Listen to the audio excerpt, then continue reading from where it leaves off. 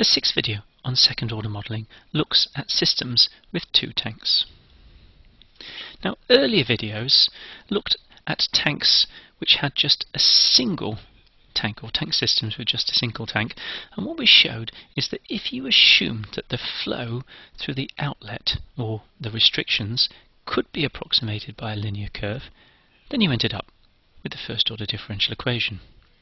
What we want to do now is ask what happens if there are multiple tanks, and in particular we're going to look at two tanks and demonstrate that the modelling is still straightforward and gives rise to simple dynamics.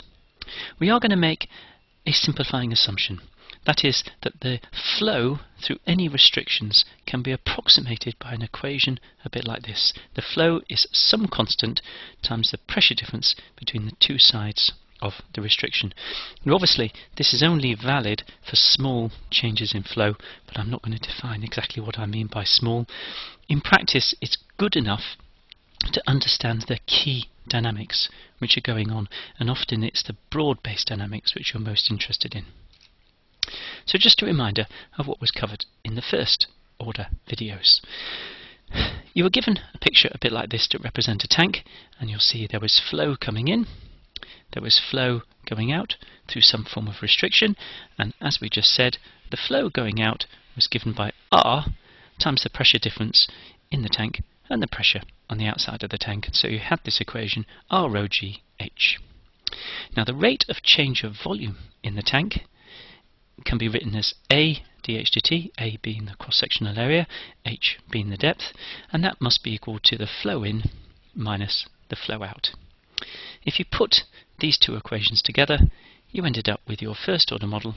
There it is, A dH dt plus R rho G times H equals the flow in. Now, what's going to happen if we put some tanks in series?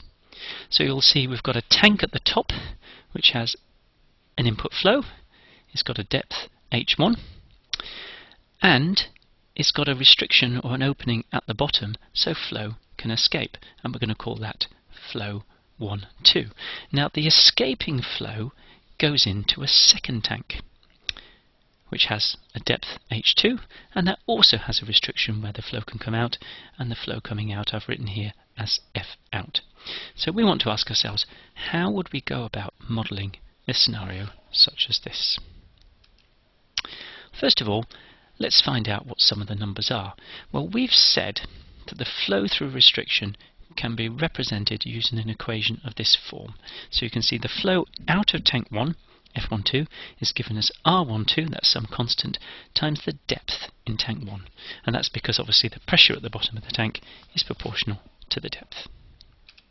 And therefore we can write an equation for the depth in tank 1. There it is, A1 dH1 dt equals F in 1 minus F12, which is the outlet flow. And you'll notice that's identical to what we had for a tank on its own. What about tank 2 then? Well, for tank 2 we're going to get the same sort of model. We're going to get A2 dH2 dt equals F12 minus F out. So F12 being the flow into tank 2 and F out the flow out of tank 2. And you'll notice these two models here have identical structures. But there's one final bit we need to add. That's what's the flow out of tank 2, and there it is at the bottom, R2 H2 is the flow out of tank 2.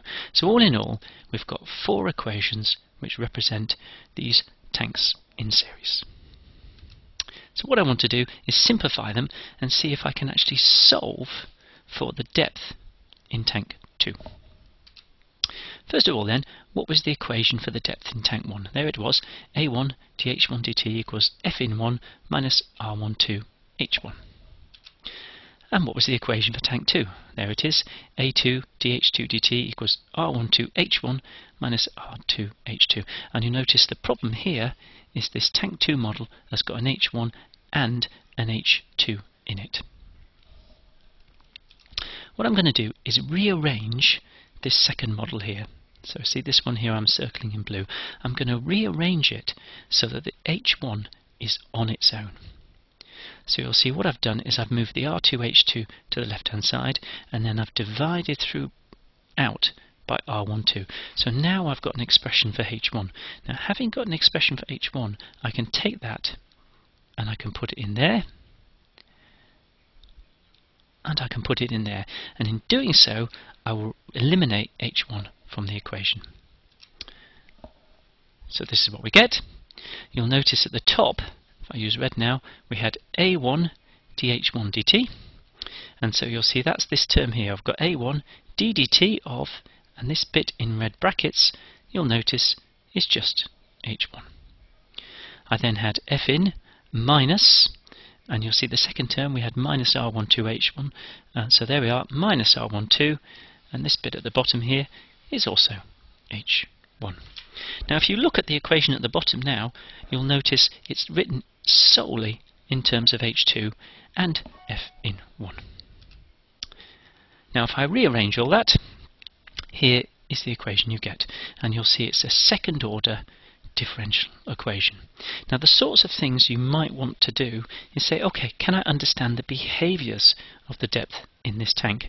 Now I could argue from simple engineering that although this is a second order ODE, it doesn't contain the possibility of having all the dynamics of a second order ODE. In particular, it cannot be underdamped.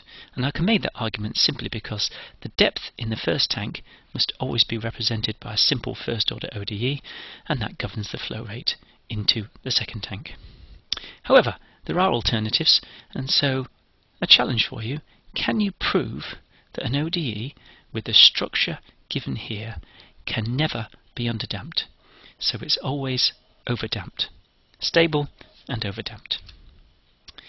And the key observation, once you've proved that to yourself, is that if you have tanks arranged in series like this, then the dynamics is always, I shouldn't say underdamped, it should say overdamped.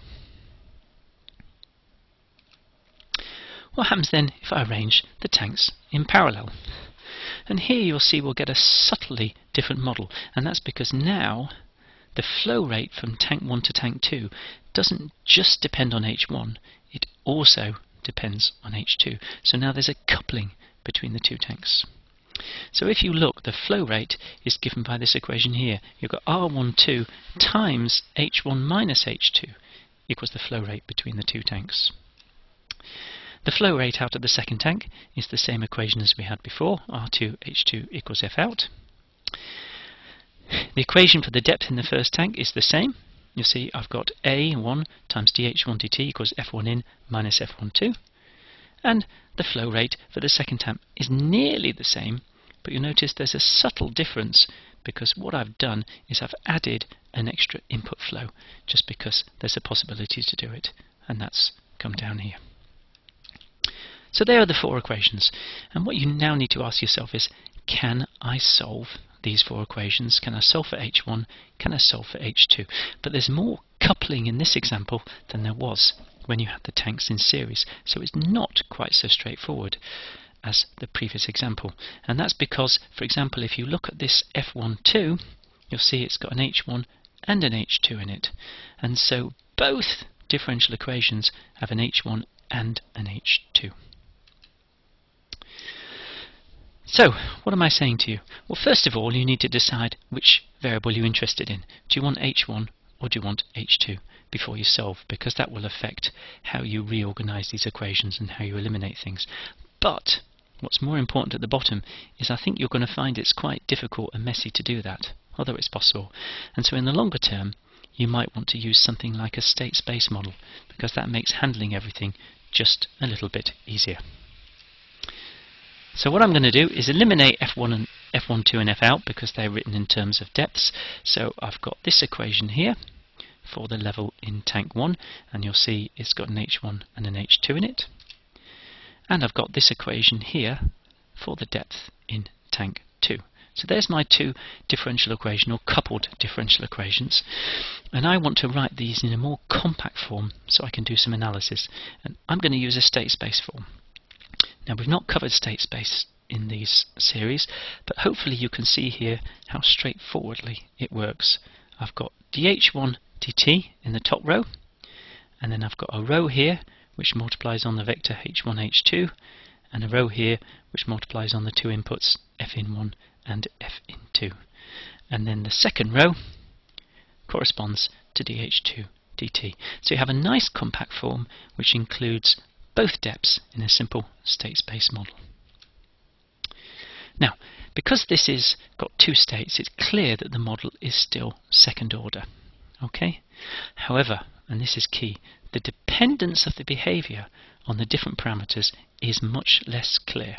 If I say to you, how does changing, for example, R12 change the behavior of this model? And you might say, well, it's not quite as easy as all that, because everything's coupled and mixed together. And you might need some cumbersome algebra to unpack this, or a different set of tools. So here's the conclusions. It's clear that simple ODE methods are becoming cumbersome, even with just two tanks. And the dependence of the behavior, or the ODE coefficients on individual parameters, is no longer simple.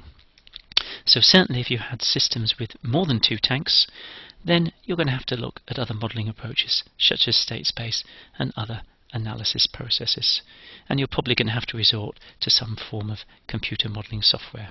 However, up to two tanks, you will probably agree that the modelling is relatively straightforward, and you can see that the dynamics is straightforward and overdamped.